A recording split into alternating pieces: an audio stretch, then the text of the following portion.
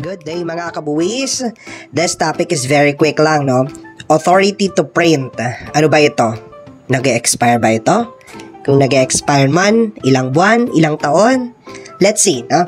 One of the things that you would need, no, in completely registering your business is actually securing principal and supplementary receipts or invoices. Yan po yung mga resibo, no? As always, tirahin natin ang topic using legal basis, no?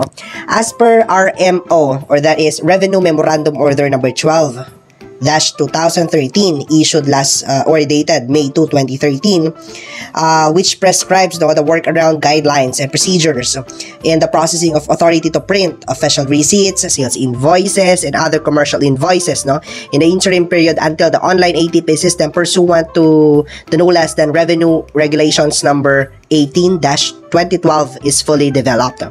Sinasabi dito, no, in 2A, that only BIR accredited printers ang authorized to print, no, principal and supplementary receipts and invoices that is pursuant to Revenue Regulations number 15-2012.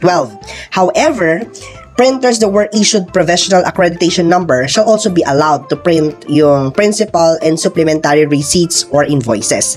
Subcontracting, no, to non-accredited printers is strictly prohibited. That means na hindi po pwedeng mag-design or mag-print ng principal and supplementary receipts or invoices mo na sarili mo. Na naisipan mo yung design, then ipiprint mo, no? Okay, then i-issue mo sa mga clients mo.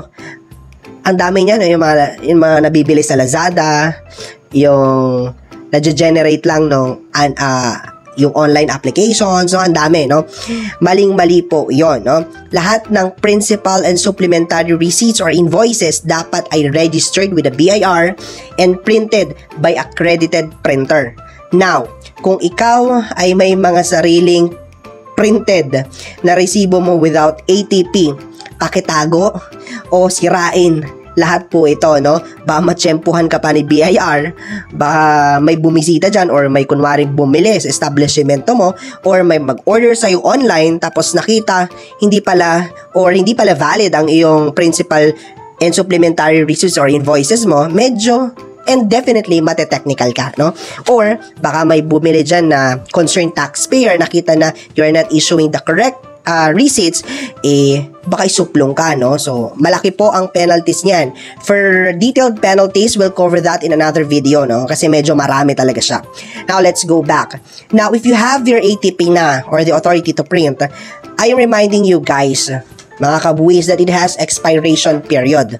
Ilang taon? 5 years po. Kailan nag-start? Kailan mag-start ang bilang? From the date po ng issuance nung ATP mo. Ang next na tanong dyan, paano pag nag-expire or malapit na mag-expire? No? According dun sa Bureau of Internal Revenue's Revenue Memorandum Order or RMO number 12-2013, again issued last May 2, 2013, a taxpayer with expiring principal and supplementary receipts or invoices shall apply po ng bagong ATP not later than 60 days prior dun sa actual expiration date. Okay?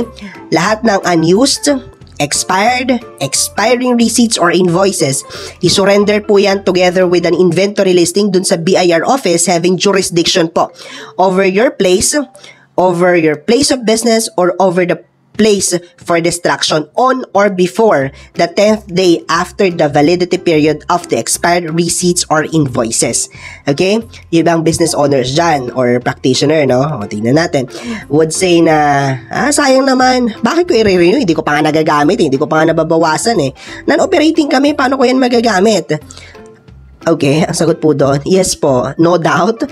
Kailangan po nating sumunod, kailangan nyo po yung i-renew. Okay? Kung nag-aalinlangan ka or medyo di ka sigurado sa proseso, ask for help, no? Marami po dyan.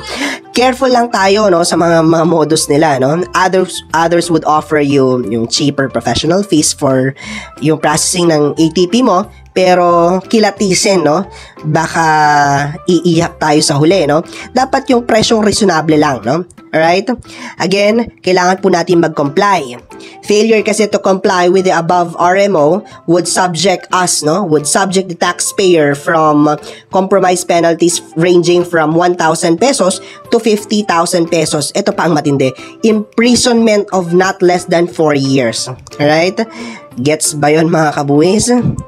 Okay, sana may natutunan, no? Sige po. Please like and subscribe, no, to our YouTube channel, Ka-BUWIS Pilipinas. And pa-press na rin yung bell icon syempre, to get new video updates, no? You may also like our Facebook page, Par Excellence Tax and Accounting Services. Visit also our website, no, at www.parexcellenceph.com. May contact us po doon. You may send your questions or kung ano man po yung recommendation ninyo, no? Or any topic na gusto nyong i-discuss natin. And let us see. Yun lang, no? Busy season ngayon, tax season. Mag-finalize na tayo ng balances.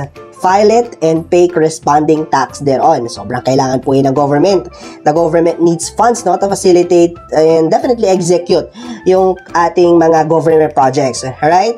Yun lang, and yeah, definitely enjoy the busy tax season. God bless.